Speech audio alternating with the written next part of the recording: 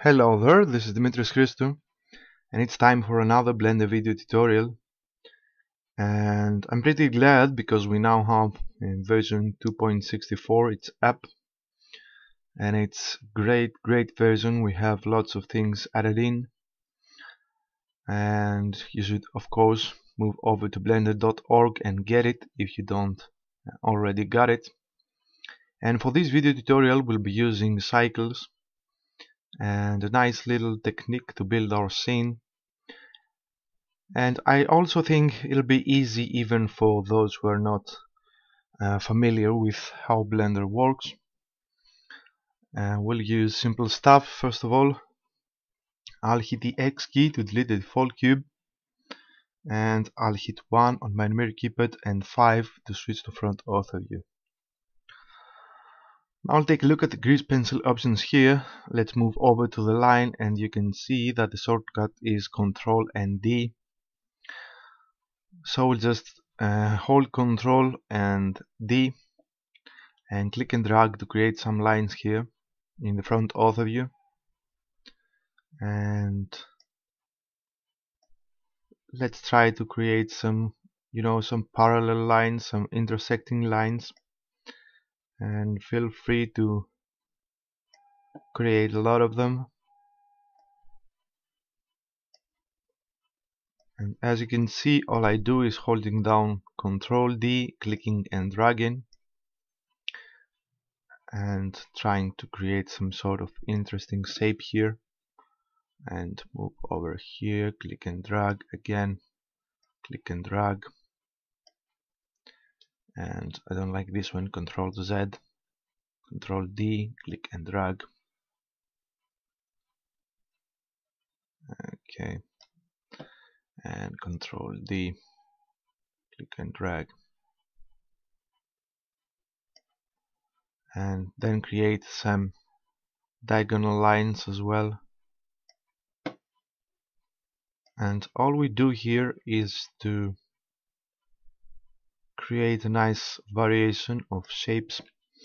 And the good thing about this tutorial is that whenever you'll try to build a similar scene to this one, you'll pretty much always end up having different results.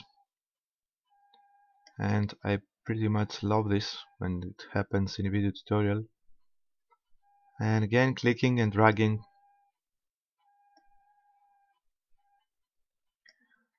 And what I want here is to have a nice balance between having way too many lines, and by inserting way too many lines here we'll be having some big redundant times, because we'll be using Blender cycles, and you'll see later on why. And on the other hand, I also don't want this one to be empty. I want it to be filled with lines, to be filled with with some variation here, just to create an interesting result that we will like later on. So again, Ctrl D, click and drag, create your lines, click and drag, and some more, let's say right about here, and let's click and drag.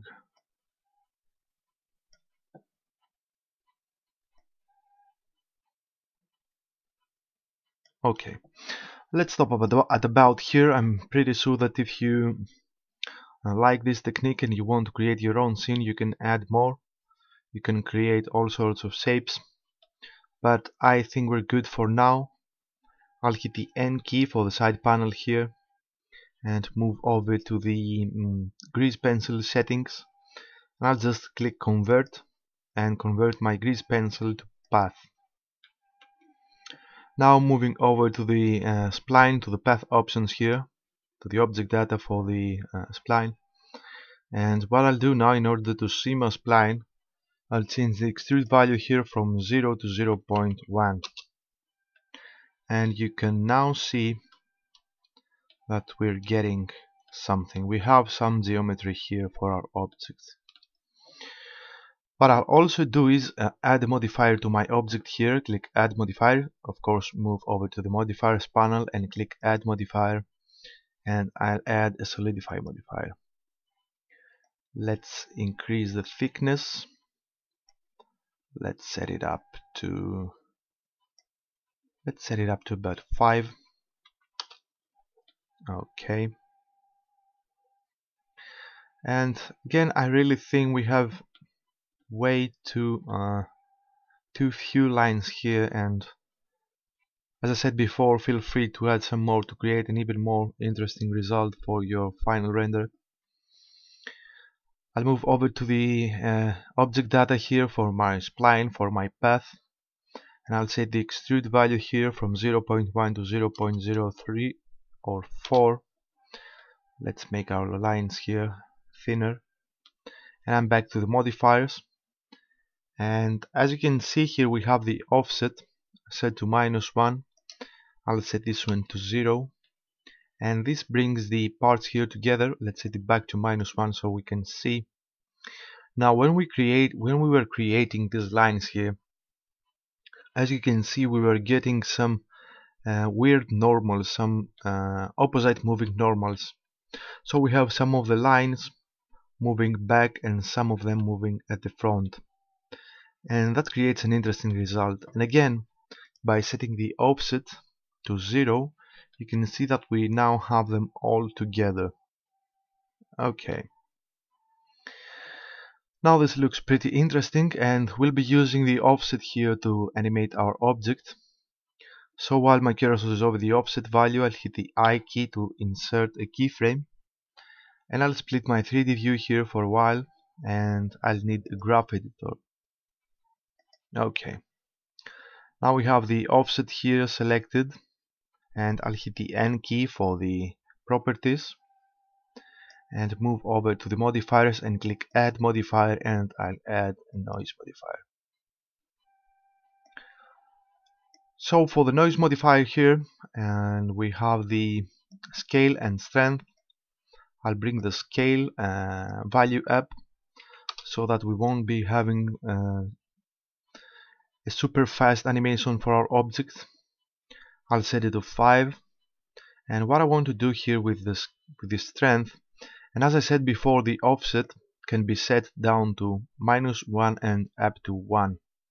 So I want the noise here, the waveform here for my noise, to move up to 1. You can see 1 is here, and to move down to -1. So I'll increase the strength until my curve here touches the positive and the -1. And let's set it at about 2.8.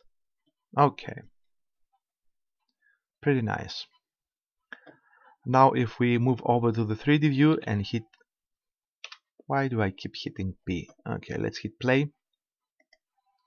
To see, you can see that we have the parts here following the noise, and the offset here creates an interesting motion with the noise modifier. Now I'll hit pause and move back to the first frame, and I have the object selected again, and I'll hit the I key to insert a rotation keyframe for the first frame, and move to 180 to frame 180, and I'll hit R and Z to rotate my object on the Z axis and rotate it for 180 degrees on the Z axis. And now I'll hit the I key again to insert another rotation keyframe. Now back to our graph editor, we have let's expand the rotation options here. We'll first of all delete the X and Y rotation. I'm selecting them and hitting X to delete them. And we'll only keep the Z rotation because we of course rotate our object in the Z axis. And what I'll do now here for my curve is move over to key, interpolation mode, and change it to linear. Alright. Now I'll expand my 3D view, and I'll now try to position my camera. Let's set it at about here. I'll hit Ctrl Alt 0 to frame my camera and select this frame right here to select the camera. let's move it away from the object. Let's take some space at about here and here. So let's set the X to 15, the Y to 11, and the Z value here to 0.5. I'll set the X rotation to 88, and let's set the Z rotation here to 50. Alright, and now I'll add some rotation on the Y-axis as well, trying to create a nice interesting result here, an interesting angle for my camera. And I'll move over to the camera options and change the focal length from 35, let's change it to 30, or perhaps 25. Okay. Now you see what we're getting, and again we have some animation here. I'm moving over to the render options and change the end frame, set it to 180, and move back to frame 1 and hit play. And you can see what we get here. So that's pretty interesting. And next thing I'm going to do is change the blender render to the cycles render. And let's change the world options a bit. Move over to the world tab, click this little icon. For the surface here, click use nodes, and let's add a color. Let's add some color actually. Let's move it at about here, or perhaps a bit more blue. Alright. And the strength is set to 1. We might work with the strength later on. And I'll hit 7 on my mirror keypad. Let's grab the lamp here, right mouse button click to select it. And I'll hit the G key to grab it, move it at about here. Alright. Okay. And I think we're good. Now zero again on my mirror keypad for the camera perspective view, select the object. Right mouse button click to select it. And let's add the material to the object as well. I'll click new, and for the surface change it to glass SDF. So this looks good. I'm going to change the color, make it slightly orange for my glass here, slightly to orange or red. And I change the roughness here, add just a tiny bit of roughness. I'll set it to 0.05. Okay. Now back to the render options, and I'll just bring up the samples here for the cycles render, and I'll change the render samples from 10 to 100. Okay. Now let's render an image to see how it looks.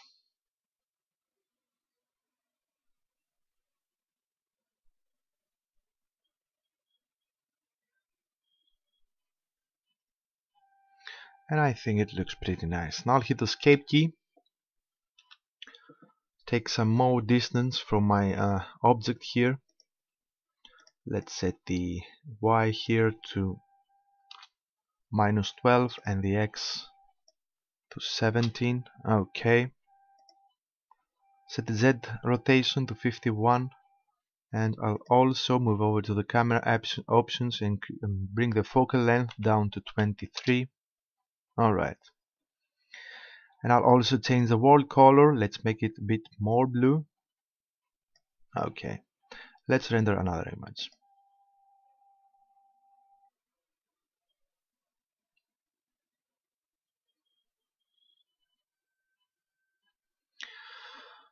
So this is it. You can always increase the samples here for the render to have a better result. And we'll be rendering an animation for this one. And as I said before, I took just a bit of time creating the lines in the grease pencil layer. So if you spend some more time into creating the lines here, you'll be having a lot more interesting result. And of course I'll be rendering this one and rendering a more complicated example for you to see. So this is our video tutorial. I hope you liked it. I believe it was pretty easy stuff to follow, and again it looks pretty nice thanks to the cycles render. And now I'll hit the escape key and let's save this one. file, save as, and let's save this one as random cycles. And as I always say, feel free to experiment. You can use different settings for our object here. You can also set it to, let's set it to diffuse. Let's see how it looks, and render an image.